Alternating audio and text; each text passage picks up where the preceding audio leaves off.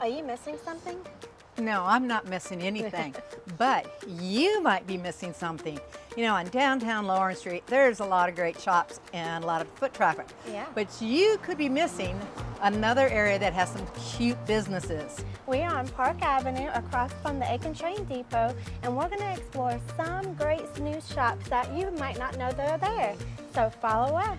Let's go. I love shopping. I know you do. Oh, we got a bridal shop here, sure.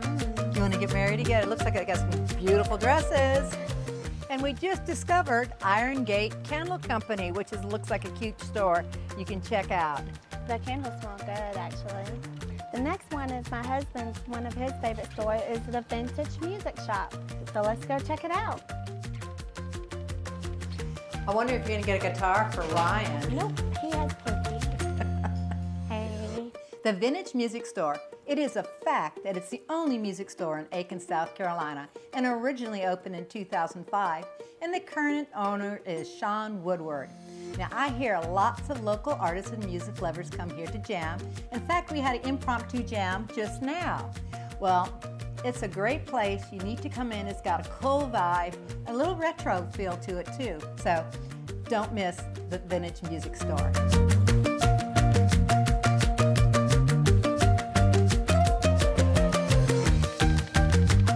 Hey, Brandy, did you know Tumbleweed was one of my favorite finds of a store down here on Park Avenue? It's a great store. They got a lot of leather, goods, and boots.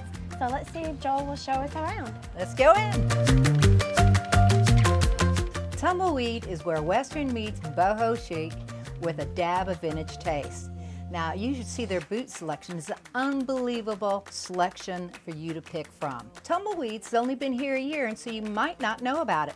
But they also have custom hats, and one service they have that you might find pretty good and exciting is they have hat cleaning and shaping by Joel.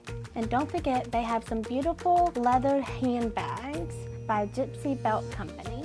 Even though there's some more to explore, we're just stopping today, right now, at Ivy Cottage, which is a florist that has been here for a while, and I've bought flowers there for years, and if you need to make somebody happy, send them flowers. Like me.